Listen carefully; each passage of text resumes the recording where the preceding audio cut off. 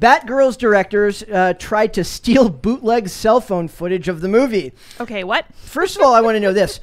Apparently it can be done both ways, but cell phone, one word, or cell phone, two words? One word. One word. Right, Dane? Dane? Yes. I don't know. No. I'm the things. I always thought it was two words. It's two. I had a video. I had like back before people were making skating edits with their phones. I was making such a thing and had a segment, like a series of YouTube videos called the Cell Phone Sessions, and I always used cell phone as one word, and I would always get the little squiggly line underneath. They thought it was wrong. Yeah. Yeah. So Whatever. Stylistic. I digress. There you go. So it says after receiving news from Warner Brothers Discovery that they'd canceled their film late in production, Batgirl directors Adil El Arbi and Bilal Fallah. I'm sorry, I don't know if that's how great. The second name. You probably just committed a hate crime. I found out that they had already lost complete access to the movie they'd worked on for so long. Ooh. According to a new interview, Fallah attempted to record even a bit of footage on their smartphone after being told that HBO Max would not allow to be moving forward with the film. Wouldn't that be like a crime to try to steal the footage, like even like secondary like that, like for what purpose, right? My bigger question is who's they them on their smartphone? Is this another they them instance? I'm scared. What do you? Oh, like what do you mean? Is this their pronouns? They them? I don't think so. Okay, I don't think so. not. Oh, also, guys, before we move on, Mary is. She said she's hoping to be back tomorrow. So we are. I read in the chat that people are worried We're about all her. down for the count. The potato-borne illness No. is not good. Lydia's hurt. Dane looks like he's in the middle of the flu right now. I'm thriving. And I'm over here just like chilling. look at these wusses over here. know, Like right? they're all sick. Surgery. Yeah, surgery. My gosh. So it says. However, the directors discovered that the servers containing the work they had done was already locked away, which means that while Batgirl hasn't been destroyed, all the people who worked on the movie have absolutely nothing to show for it. That is not true. You got paid. Interesting. You made your money. There you go. You don't have. Yeah, who cares? Yeah, you don't have a right to something that you don't own. You don't own the movie. You were hired to make a movie, and they decide where that footage goes. This strikes me as me being like, I own part of this company because I worked here. Definitely not the case. I'm happy to work here, but I don't own part of it. I was literally thinking, I was like, we could do a skit where, like, I'm turning into Tim now, where I'm pitching skits live on air, where it's like you trying to like steal footage from like a secret IRL, and you're like, and then like Andy shuts down because even your husband gets used against you to like block you out of the server to not give you access to the footage. Rude. But like, isn't that insane that they confess to that? Like, isn't that a crime? It was like, I'm gonna steal intellectual property because I worked on it and I deserve it. It's like, no, you don't. Might have wanted to sit on that one. I'm just saying. That's a crime. They also talked about how this was the shifting management strategy, and they thought that it was crazy that they would can a $90 million movie for a measly tax credit. That was in one of the articles I read. They said measly tax credit. $90 million on the movie, right? If you take the logical conclusion of marketing, that's budget times 1.5, which means about $45 million in marketing. They got $15 to $20 million in tax credits. So that's not a measly number. So they save the $45 million, and then they get $20 million back. That is a lot of money to say, because you have to look at the $45 million as a cost that hasn't been spent yet, but is all but official, right? So it doesn't make sense to look at the movie as they lost $90 million. It's that they saved $65 million, right? Because that $45 million cost would have been incurred either way if they had gone through with it. Dude, I keep thinking, like, how bad must that movie have been? Because like, pretty much 90% of movies are like gigantic dumpster fires. Yeah. And like Must this have one, been so bad. This one at least has like the Batman IP. Like I don't feel think like so. that. I don't think. I think he seems to be very set on the concept of strategy. He's canning a lot of stuff in their animation department because it's animation, because they're looking at the company as a whole with certain types of production that they're pushing forward strongly. So if you're doing HBO Max stuff, you're not doing movies. You're not doing HBO Max only movies. You're doing HBO Max television shows. If you're doing movies, they want those to be theater releases that then eventually go to HBO Max after they've been given a chance to make their money in the theaters. Okay. I still think something's gonna come from this. I still think that either they're. I don't think they can legally release it now. No, because they got the money back on the tax credit. I don't mean that. I mean maybe like a HBO series series is like behind Batgirl or something. That would be like very interesting to see if they could actually get everybody to come back in and and do so. It'd be even funnier if like a lot of times in their contracts they're like required to be part of like other parts of the production. Like they can't just be in the movie and go home. They have to do behind the scenes stuff for for bonus features back when DVDs were a thing. It'd be funny if they made them come back in and honor their contract and make a documentary about like the making of Batgirl. It's just that Batgirl never came out. That would be I just keep thinking like regardless of how garbage it could be, like it would have made money.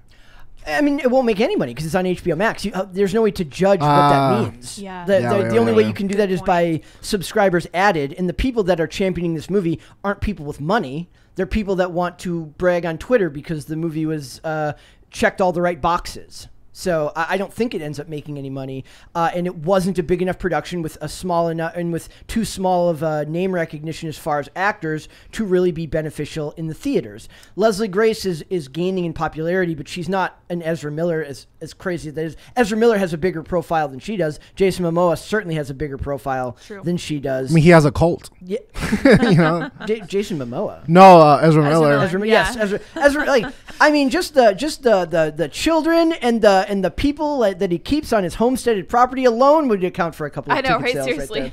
Right there. So beyond this, I thought this was very interesting, which is that they have now signed Matt Reeves, who directed The Batman, to a first look deal at Warner Brothers Pictures, which means that they get first dibs on any movie that he brings forward. Oh, interesting. I don't know if that accounts to. I know that he had signed on to do more than one Batman movie. I do not know for sure, and somebody can correct me in the chat if I'm wrong, but maybe this counts as their announcement that they'll make the sequels. But just the other day, I was reading articles that were saying, why hasn't the sequel to The Batman been announced? It's the fourth highest grossing movie of this year, which is not saying that much. That's not saying much. It's Top Gun, Doctor Strange, and then I forget I had number 3. Jurassic World Dominion, and then The Batman. Oh yeah, those aren't great. I think they made a really big splash when they announced the movie with a pretty kick-ass trailer. Although, did they announce that like which movie? Glittering vampire guy was gonna be on the movie before the trailer? Oh yeah, Robert Pattinson. Yeah. Well, it's now customary because the Batman, the role of Batman is kind of like the Joker in that there's like mystique around the hiring and firing of the actors. Right. So it's a big deal. Like when Ben Affleck got hired as Batman, the first thing they said go off social media and they say that to they told Robert Pattinson, they told Ben Affleck, they said, go off social media for 2 weeks. It's going to be a disaster for your, Right. I don't think that really mattered for Ben Affleck. He's like a boomer. I don't know why Robert Pattinson's a better Batman than Ben Affleck. I disagree with that. You would.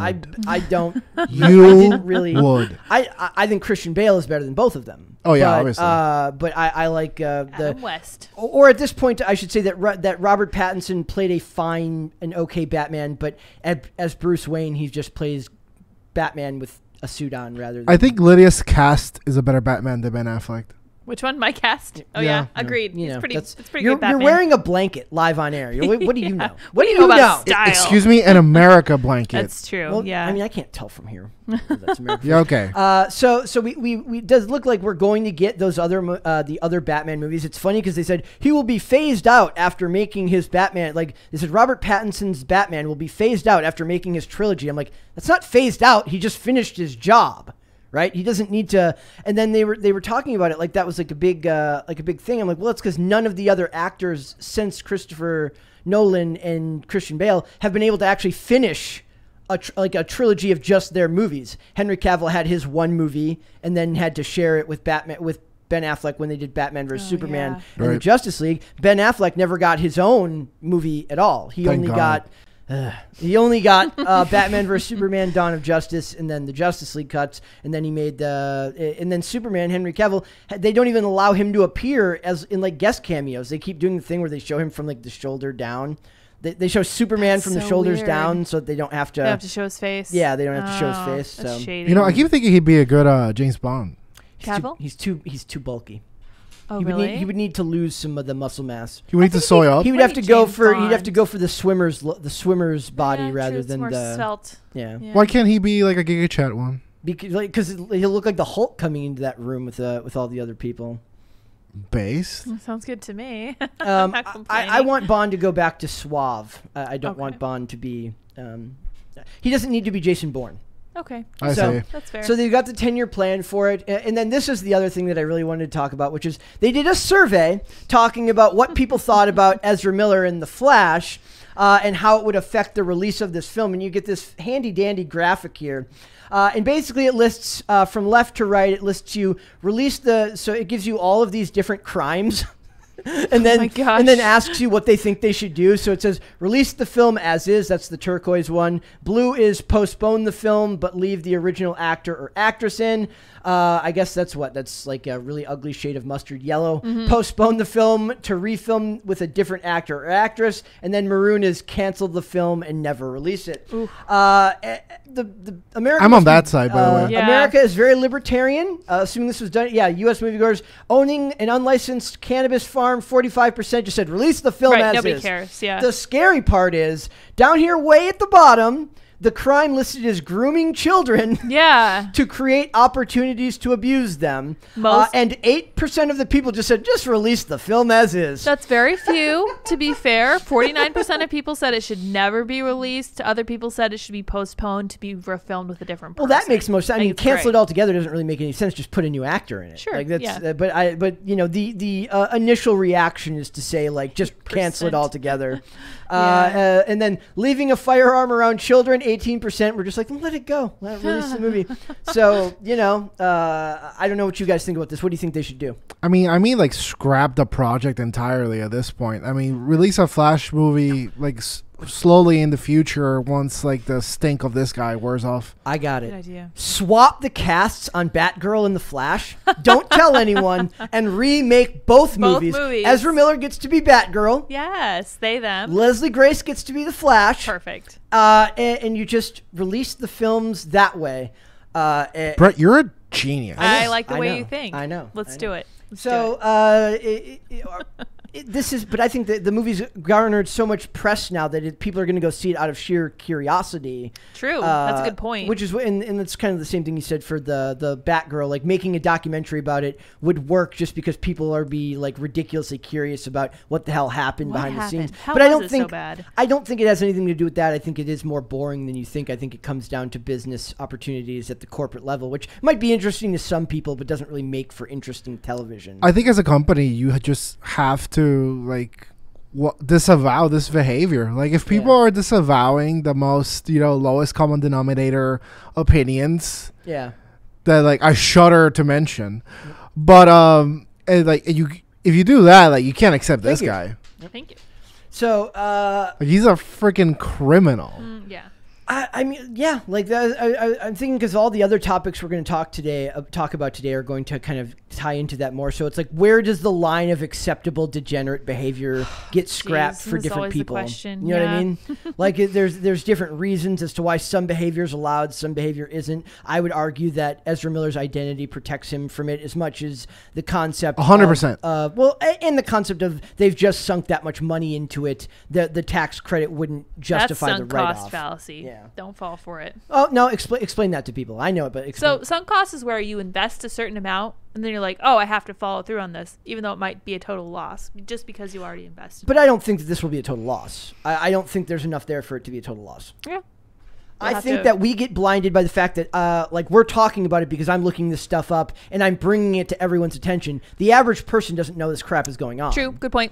We'll just have to run two parallel universes, one where this stuff didn't happen and one where this stuff did happen, and see what happens. That would be a good episode of a show. I love it. Like where it's like you're just talking about like we could run simulations on whether would it be better for them to scrap it all together. But they've given the ultimatum. He's got like a year. He's in rehabilitation right now for his mental health concerns. So they believe that with enough contrition, fake or otherwise, and enough time that will justify, or not justify, but it will wash enough of the bad press away from it to make it viable, especially given that the mainstream press isn't covering it anyways. True. Good point. Do you guys remember Affluenza?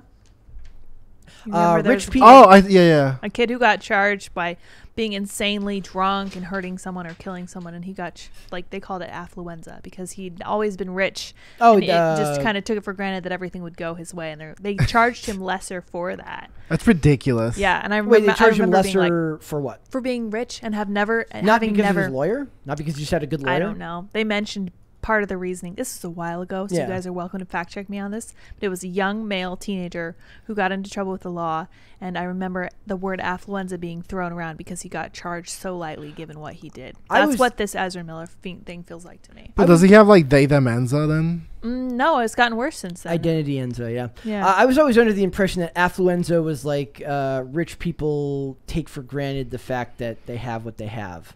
So feelings of guilt, lack of motivation, social isolation experienced by wealthy people. Yeah, okay. Yeah. I mean, that's not hard to believe. Oh, Like, yeah, here's the kid. What's his name? got Drunk it? driver sentenced. Fort Oh. Worth judge to decide fate. Okay, anyway. Yeah. Same idea, very much so with Ezra Miller, though. I feel like he's just had too much privilege, and now he's just Dude, that's sick. that's a lawyer you need. Where like Yeah. they can come up with some I'm sorry. bull excuse like that. It's like, well, actually, he's been rich all his life, so none of this means anything to him. Like, you know what? You're right. You're right. Like, are you kidding me? That's pretty Community good. service for you. Yeah. Thanks for watching this clip, guys. If you want to see full episodes or follow us on social media, links are in the description below. Bye. Bye.